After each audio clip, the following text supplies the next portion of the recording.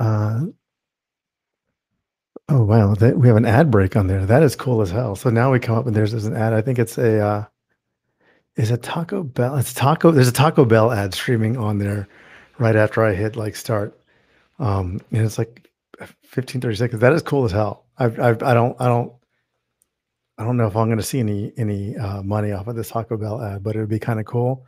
Because I'd rather have money from Taco Bell than like any other product. Um, but that's just me because I detest Taco Bell. But anyways, welcome to Solid State. My name is Tim Banks. I am here to have this show on behalf of the Cloud Native Computing Foundation. And since it is a CNCF function, we do have a code of conduct we go by. And I'm pretty sure we're all familiar with what codes of conduct are. And probably, let's not run afoul of it unless you be thrown off the show or beaten up. With me, I have my dear friend, Ashley Willis, formerly Ashley McNamara, developer relations and engineer extraordinaire. So good morning to you, Ashley. Oh, good morning, Tim. I know Ashley, recent mother again of a beautiful little girl. Got what, 3 hours contiguous of sleep? No. Not even. 3 hours? Continuous? No. Yeah, total maybe. Yeah, total. So, no, Ashley and I go way back. I'm not going to read her official bio because it's long. She's done a lot of stuff. She's pretty awesome. But Ashley and I go back to Object Rocket days, slaving away in downtown Austin, and just at an acquired startup.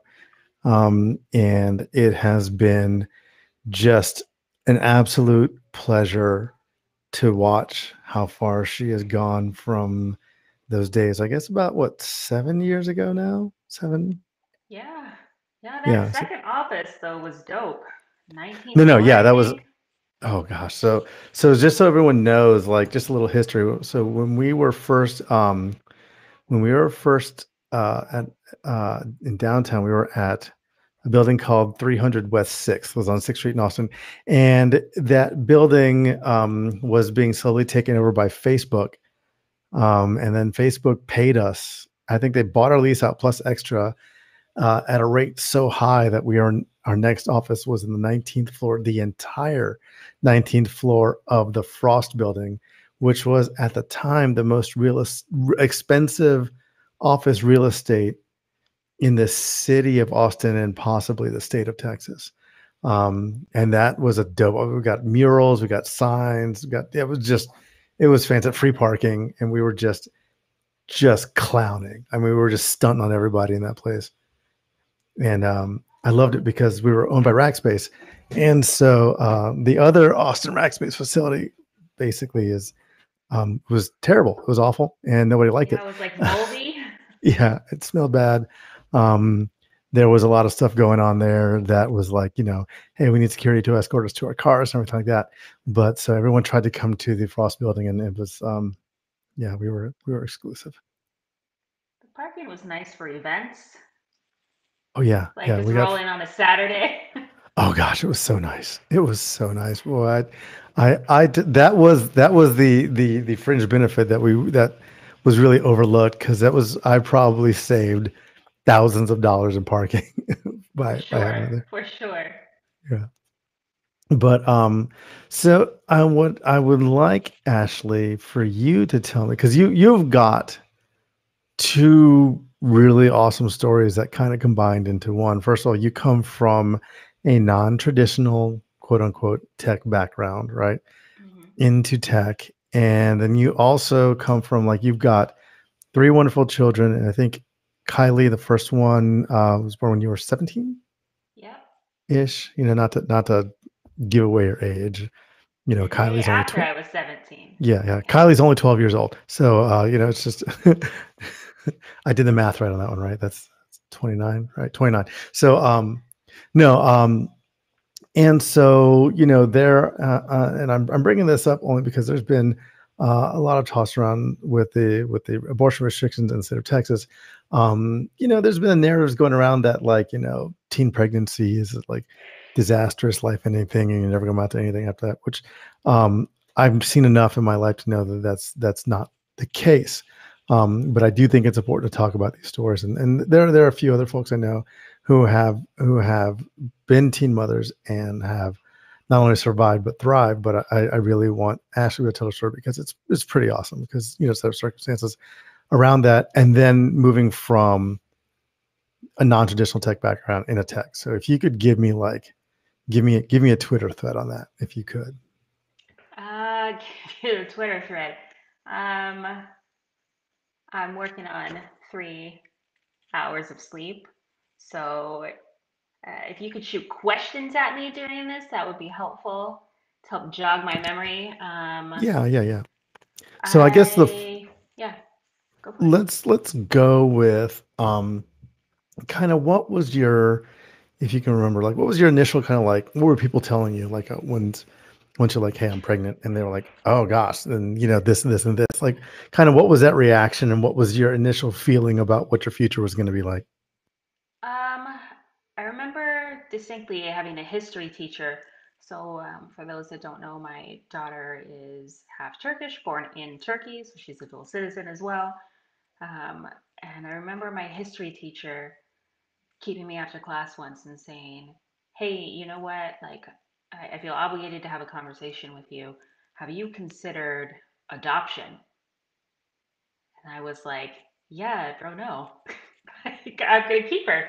And he was like, "I just think it's gonna be a really hard life for you. There are people out there who can't have babies and would love to be able to raise your baby and give your baby a better life."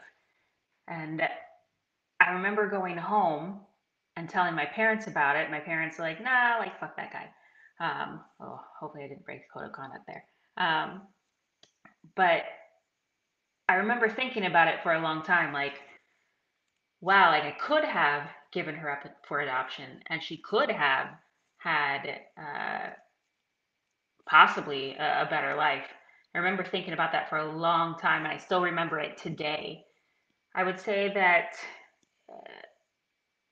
I was in a school of 200 kids from kindergarten to high school. So that school had been around for 50, 60 years, something like that. I was the only pregnant person in the history of that high school. So I was also kind of like an outcast in a sense. I remember like kids not talking to me. I remember feeling super lonely around that time. Um, and then when I moved back to the States, there were lots of teen moms. And so it was interesting to come back to the States and have that dynamic as well, where I'm trying to give advice to other teen moms. Um, but then not feeling like that was my crowd either. So where were you kind of feeling like, as I imagine, yeah, it's tough coming back to the States and having that kind of culture shock initially, but also being around other teen moms. And you said that didn't really feel like your crowd. What do you think set you apart? I don't know. I think I wanted to, because I had her so young, I wanted to also grow up. So it wasn't until I had Topher that I felt like I was a regular mom. Like I remember taking Kylie to kindergarten and oh, you're so young. Oh, you're so young. Like I have experienced exactly the same as you. Like we're both dropping our kids off at kindergarten. You're not somehow better than me, more experienced than me because you're, 29. So it's always been interesting because I've never felt like I've been able to connect with moms my own age or obviously older moms until until I had Topher. No, I think that's interesting. I had I think 10-year gap between my oldest and my 13-year-old. And I it for me it felt really like, oh, like yeah, that kind of like, I mean, I had kids young, not as teens, but very early 20s.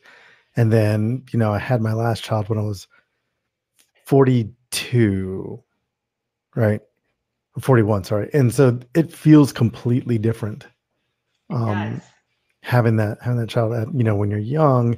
And not that you know better or anything like that. It's like not that life experience makes you more prepared for childhood for parenthood, because I don't really think it does to a lot of extent.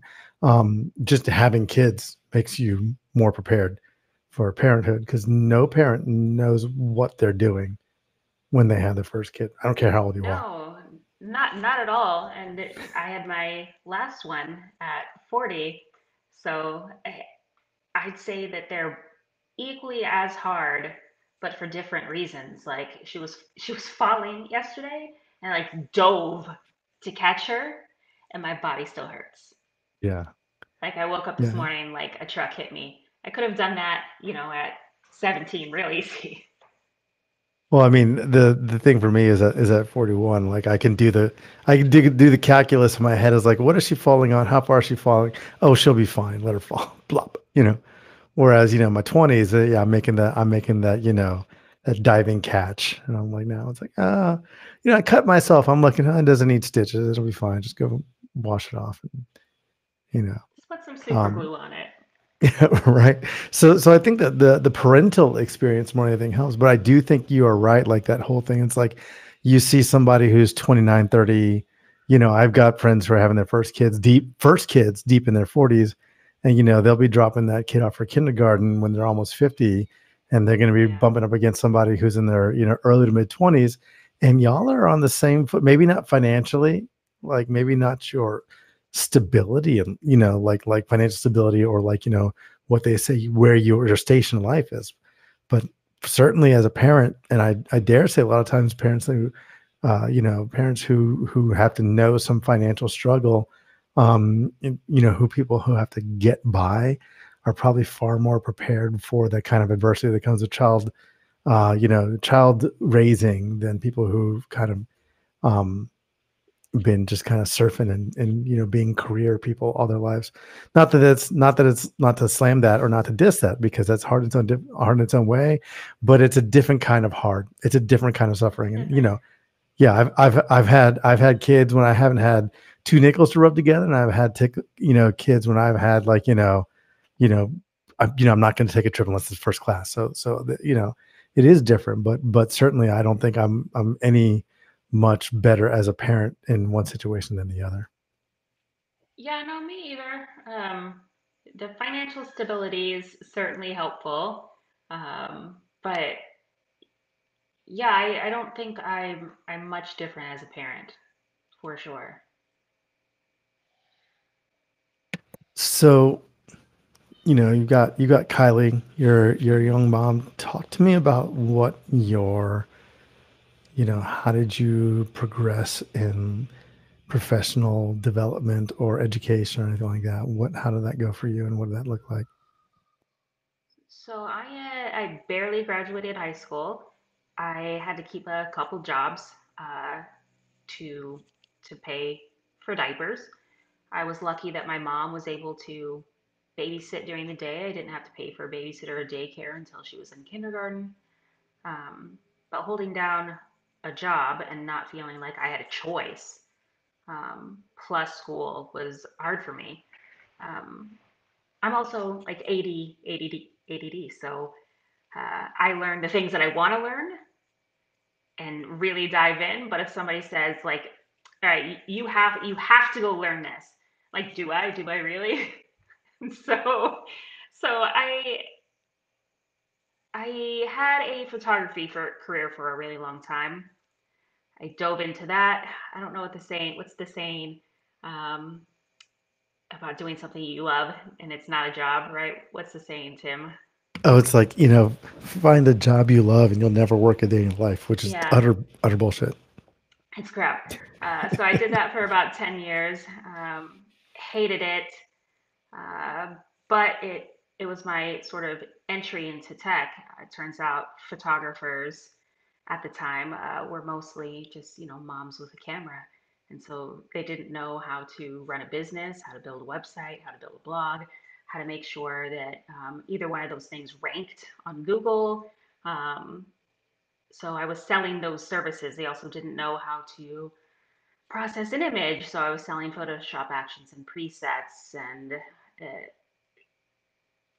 it turned out that photographers were my target market instead of actual like going out and finding clients.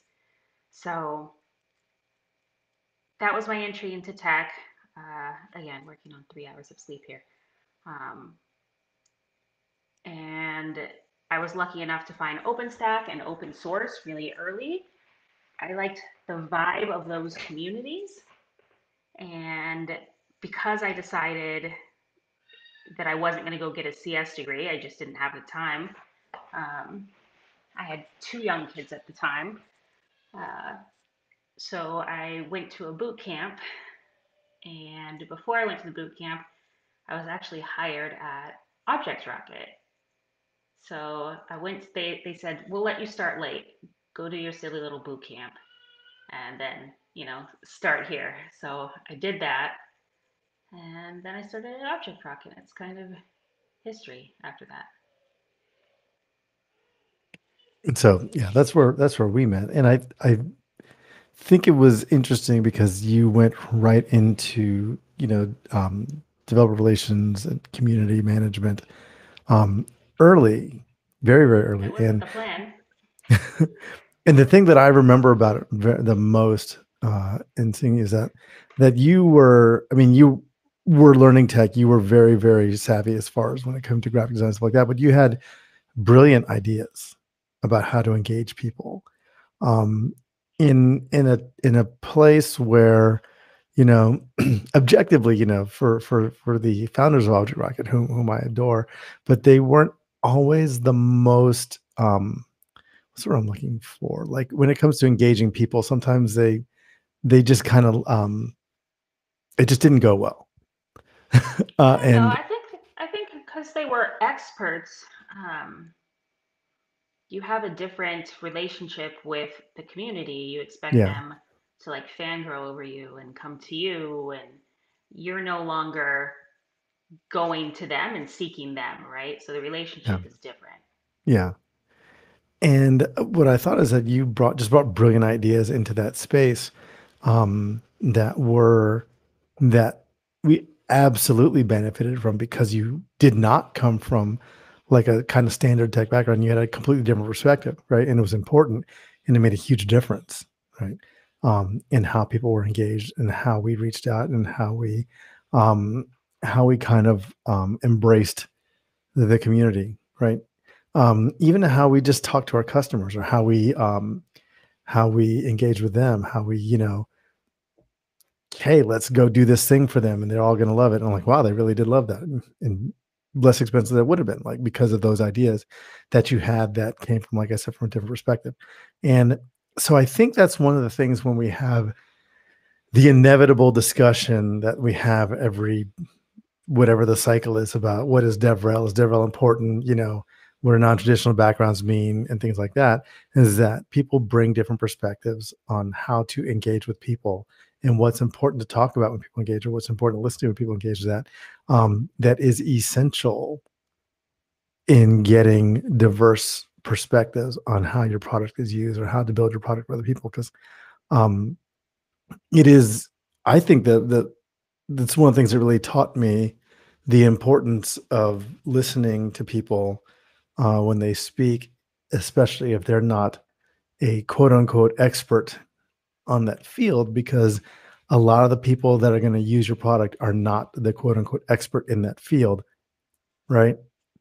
Right. Because they'd probably be working for us, not consuming our services, um, and how to make those things usable for people who aren't the quote unquote experts in the field. Because yeah, like you if the barrier for using your product is that you have to be an expert, no one's going to ever use anything. Like we're going to have 3 people use anything. It's going to be like it'll be like selling Arch Linux. Like it's just not. Well, I think when people are writing blog posts or documentation or any sort of technical content, they're trying to prove how smart they are, right? I still struggled at Object Rocket trying to get people to write blog posts that were easy for anyone to understand because everyone was like, I'm an expert. I have to prove that I'm an expert. If I write 101 content, people won't respect me. So selling the idea that explain it like I'm five content is just as valuable as the other stuff was sometimes hard. And we had a small team at Object Rocket as well. So I think I think sometimes I struggled, and that wasn't the job I was supposed to have when I started. I ended up with that job because somebody quit. And they were like, hey, you like to go to meetups, right? Do you want this job? Oh, and it comes with a small team. I had like one person under me at the time. Yeah, yeah, you had exactly one. Wasn't that Laura? Laura Jane? No, oh, I had two. I had Laura and I had Nikki, if you Oh, remember that's right, Nikki. Nikki. Yeah. And so what was your original role you got hired for? I can't even remember because I didn't even get to start it. I had like,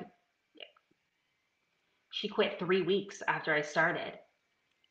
So I can't even remember. I just remember it was not well paid.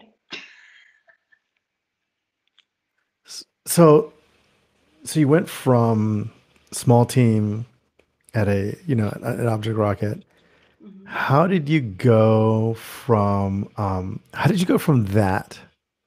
Right. Give me that, what that leapfrog looked like career wise from your first, would you say your first quote unquote tech role was that role at Object Rocket to Yeah.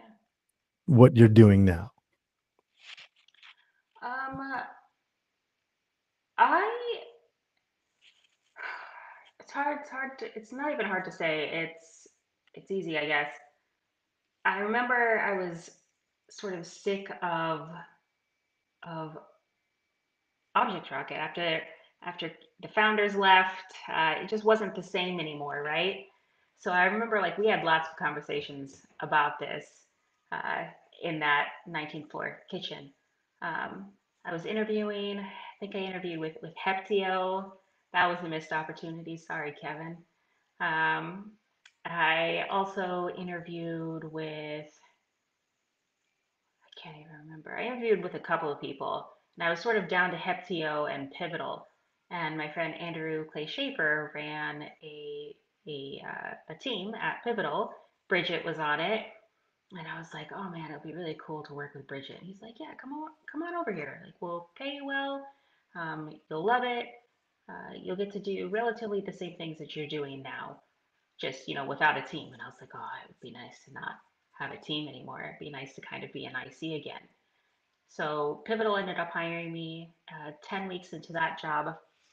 Microsoft came knocking and they were like, hey, you want to come work over here? And I was like, I don't know. I work with open source communities. That doesn't sound smart for me.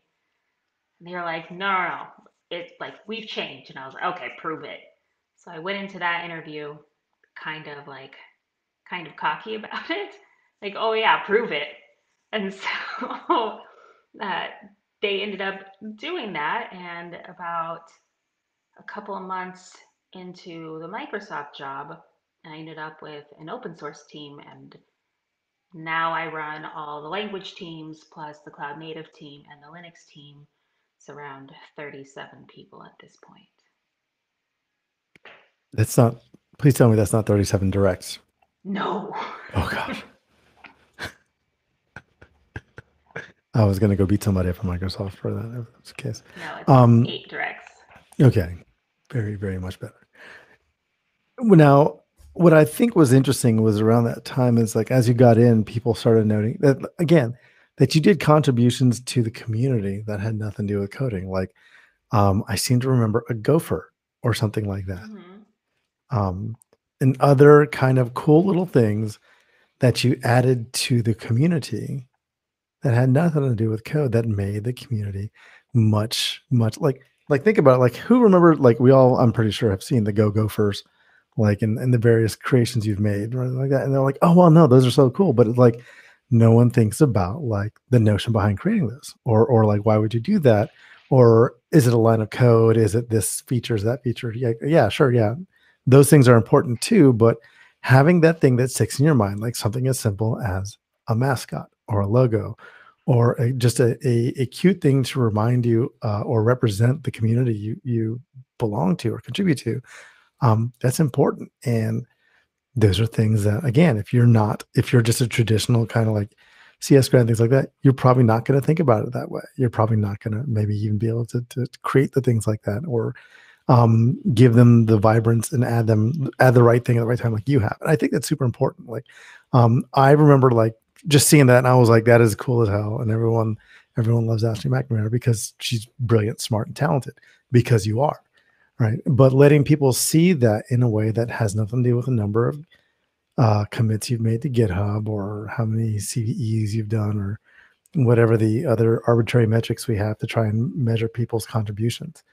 Um, and seeing that for me, and seeing this, as the kids say, this glow up that you've had, and have people give you the chance to be great, and to have see you seize that chance and really just really excel at it, has just been amazing. As a person in the industry and as your friend, it's been amazing to watch. Right.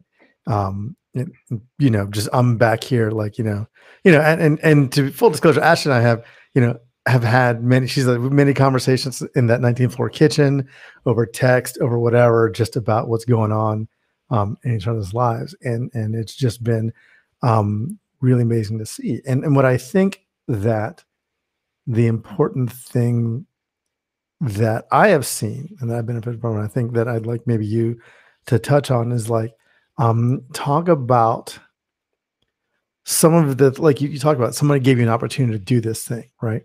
What were your concerns or apprehensions about the opportunities, and like kind of what drove you to capitalize on that? And then like to pay it forward, like now you're in a place, how are you giving other folks those opportunities? Yeah, so I think the thing about me is I've never had an ego about the things I know or don't know. Um, I've always contributed where I think I can contribute. If it's docs, if it's code, if it's design, whatever it is, whatever people need. I don't need to be the smartest person in the room. And in fact, I'd rather not be the smartest person in the room. Um, I think like the latest uh, the latest team change that we had was I now have all of the language teams under me.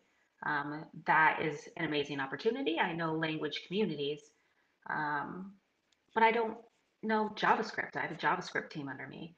They are a very high performing team.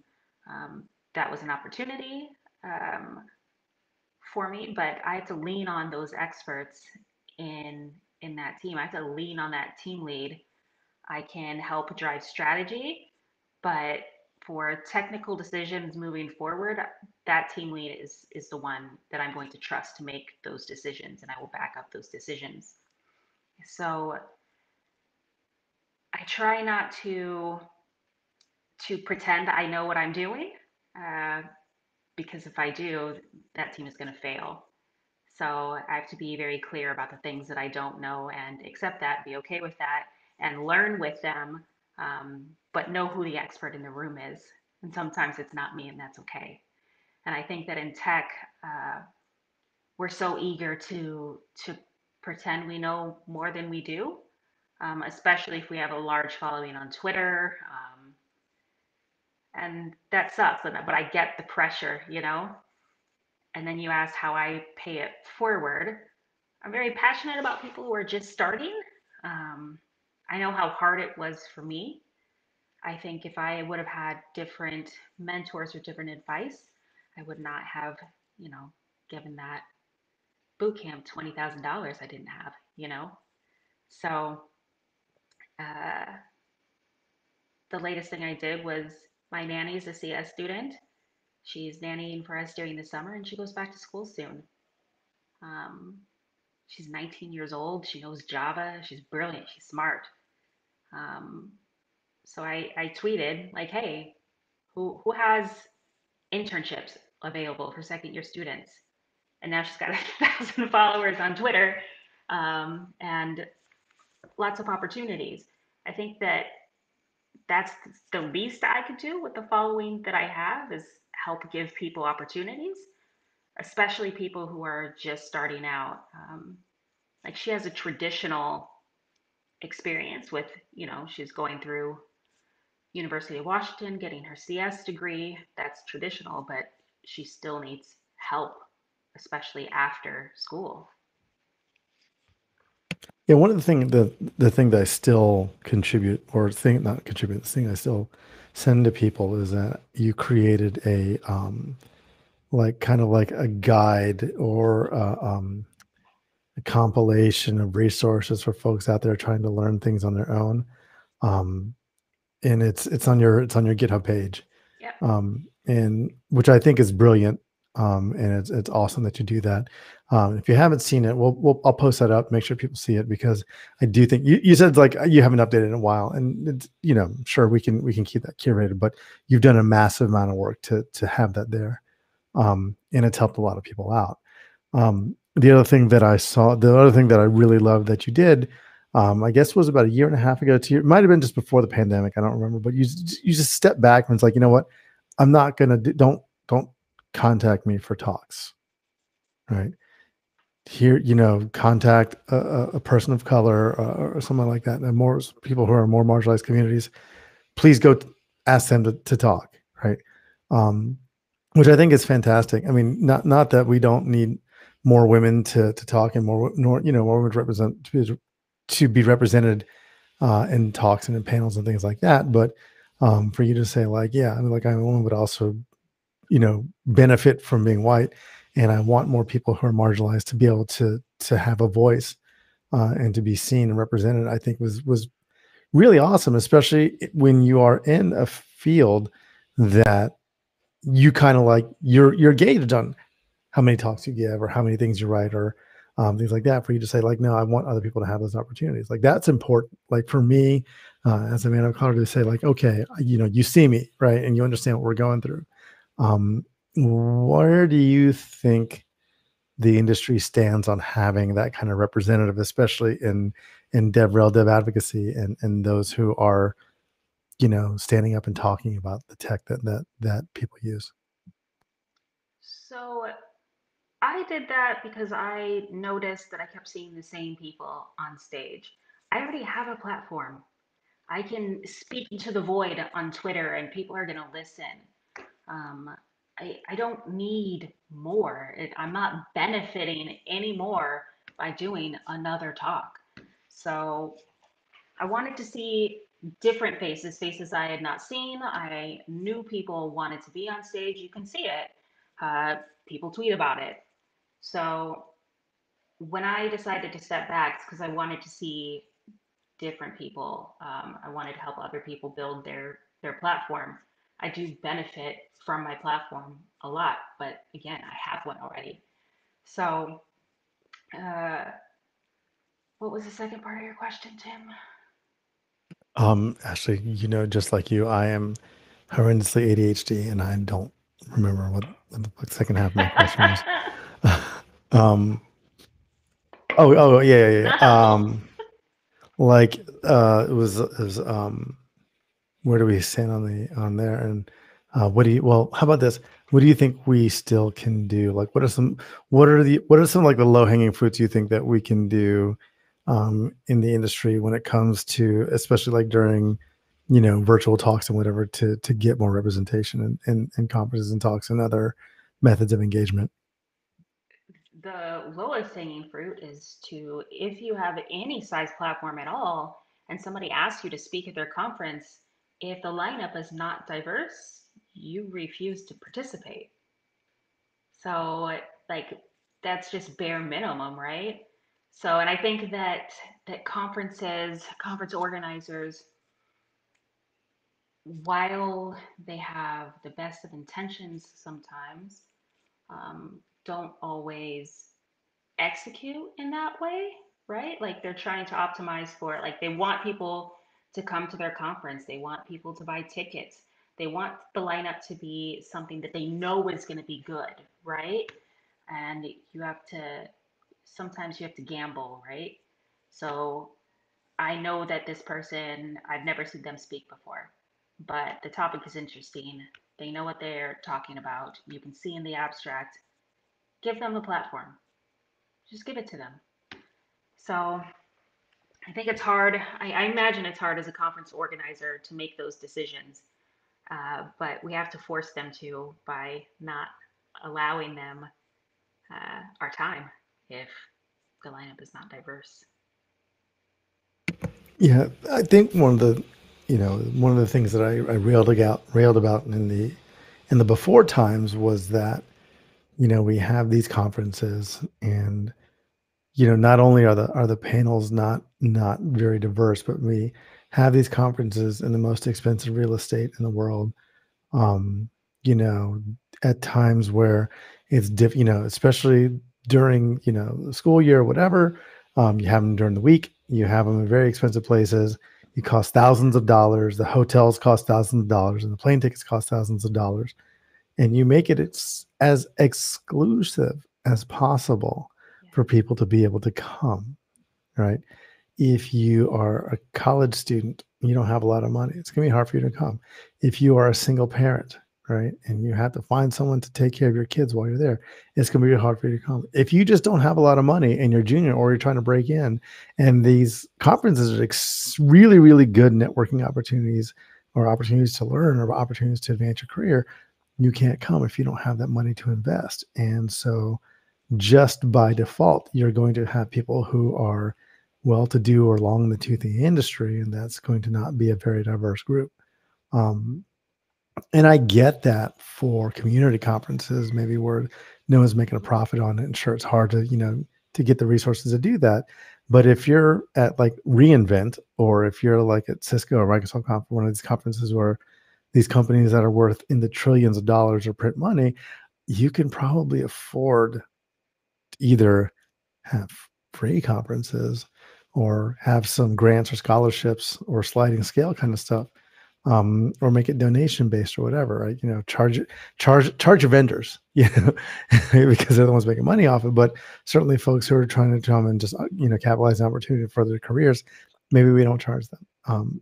And I've seen more people do that during virtual conferences because the overhead is a lot lower. But going forward as we go, back into whatever the normal looks like after this, um, do we go back to that model where it's really expensive and really exclusionary, or do we try to do better? Um, and I don't know. I'm not a conference organizer either. It's easy for me to sit back here in my chair behind this keyboard and say, well, you should do this, you should do this, you should do this. I don't know. So if you're a conference organizer and I'm wrong, you want to tell me to get bent, please, no, like seriously, no tea, no shade. Please at me on Twitter, right? Because I would love to have that conversation and figure out what we can do.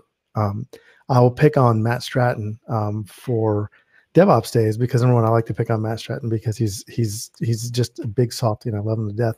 But also, he's really, really open to being held accountable for things. And I've come at him with like, y'all should do this, and y'all should do this, and y'all should do this. This is very low effort for you to do, to try and make things more exclusionary. I mean, not exclusionary, try and make things less exclusionary and more inclusive. And it's like, yeah, we can try and do that, which I think is important. So, aside from all that, right?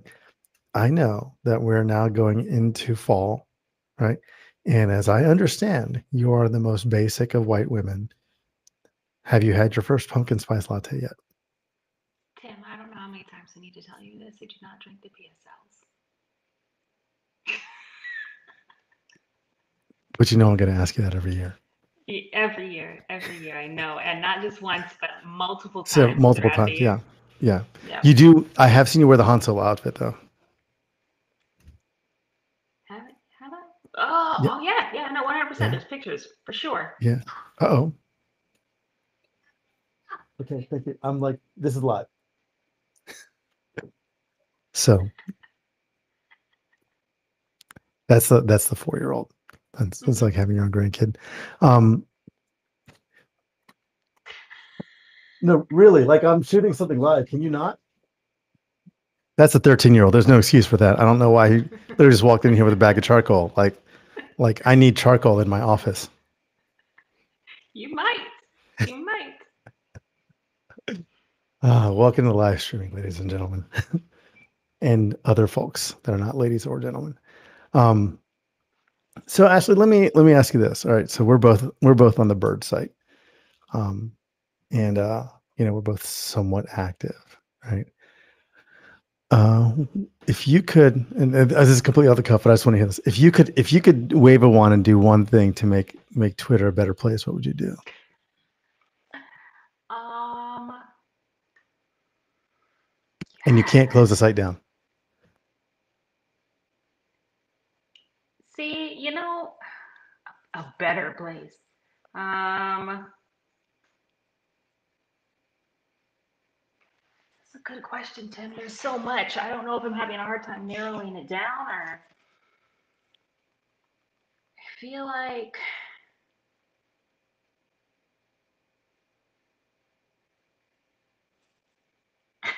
um,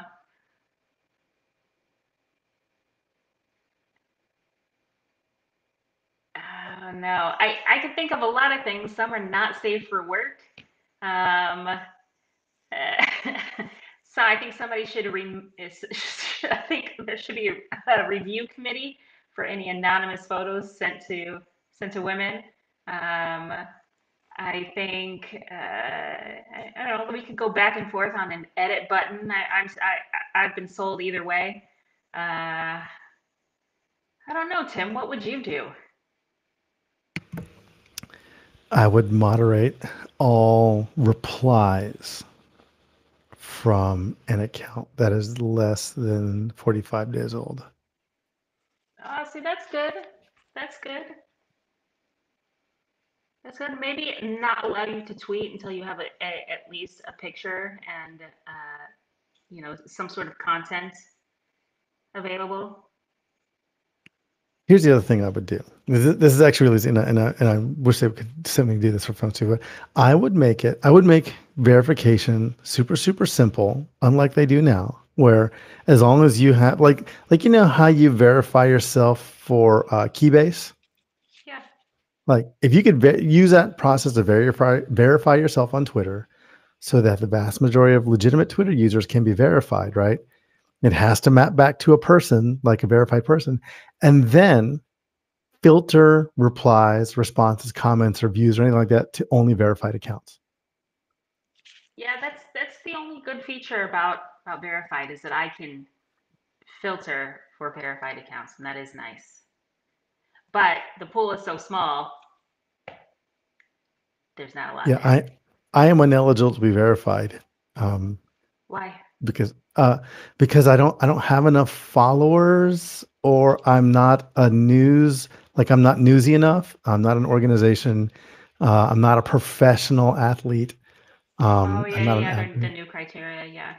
Yeah, yeah, yeah. And I didn't get in. I wasn't white enough just to get in to be like verified with, an account, a 2-month-old account with 30 followers. Yeah, So, yeah, that happens. I've seen that. oh yeah, yeah.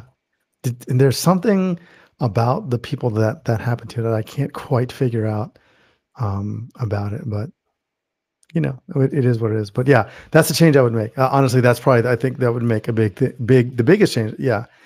No, make verification easy so that, it maps back to a person, profile picture and all that kind of stuff like that.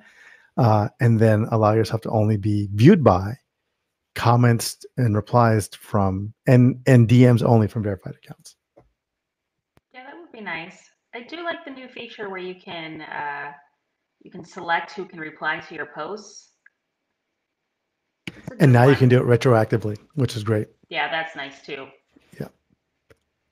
But yeah, I think because there's a lot of bad things about the bird site, right? But I do think, and I will say for me at least, especially during the pandemic, the ability to reach out to people and talk to people all across the globe whenever that are within a circle, right, has been literally a lifesaver. In a lot of cases where it's just like, hey, someone can respond back. I've met like real friends, like people that are really, really awesome on Absolutely. there.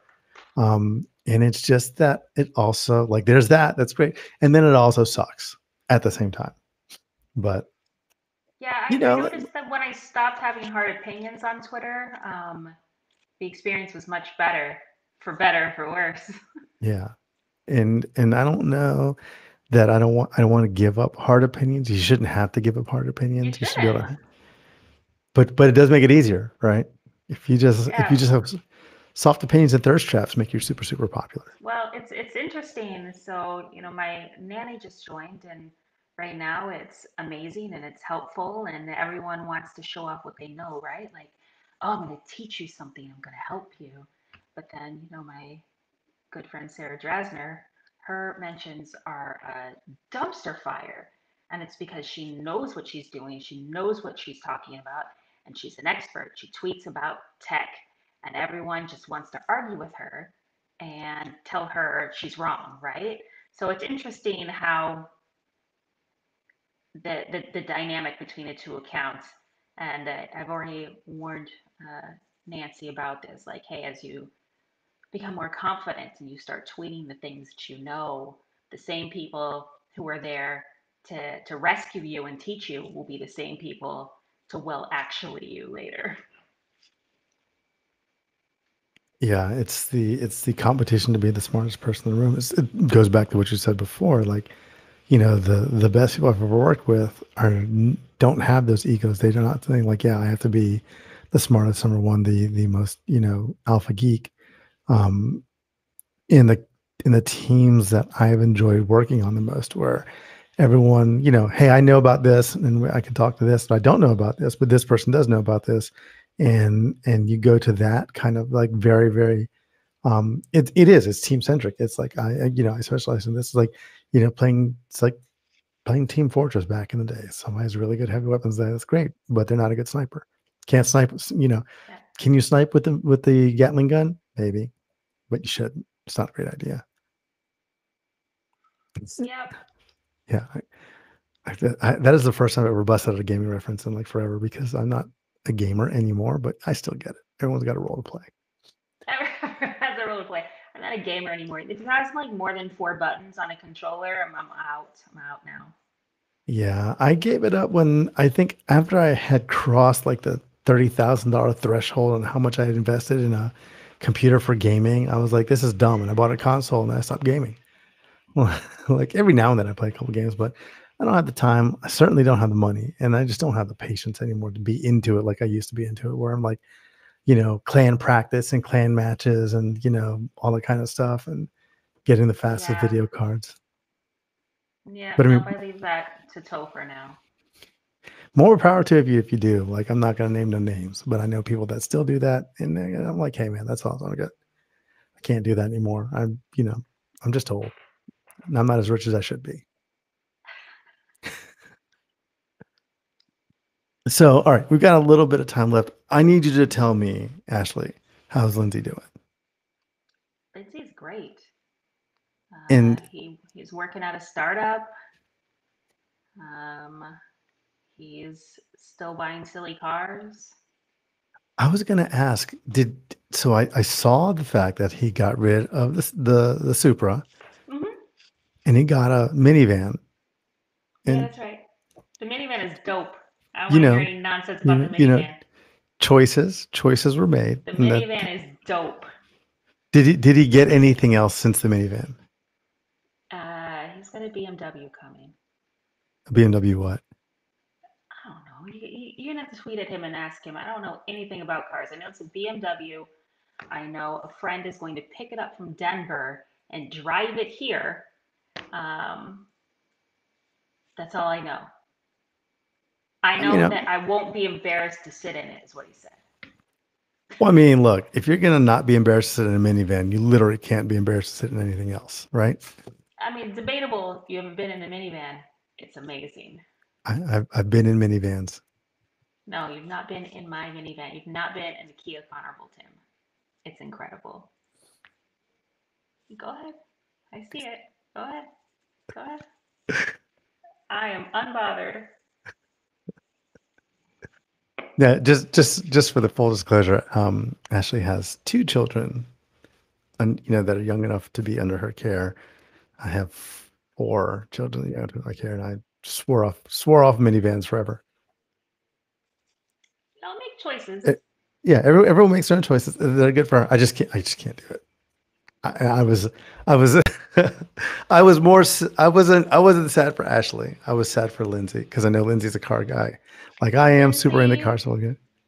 yeah, like I remember like 2 weeks after we got it, we're like leaving a Target, and he didn't take the corner as well as he should have, and like curved it, and he was like, "Yeah, I can't even like pretend to care about it." He's just banging it against stuff, leaving the windows open when he goes to the car wash or Yeah, whatever. Not does not care. not folding mirrors. So yeah, so yeah, he did get rid of his Supra. For the record, I did not tell him to get rid of the Supra. But he's a big dude and he likes tiny cars and he had back surgery, so it's just it's not Yeah. it's Like not I gonna go can't well. I can't talk but so much because I got rid of my, Infinity Red Sport 400 for a Dodge Durango GT. Like, so I had choices too, but at least it wasn't a minivan. But He's coming back. He'll get the BMW. I don't know when at some point. I know it's not yeah, new, but it's not old enough to gross me out.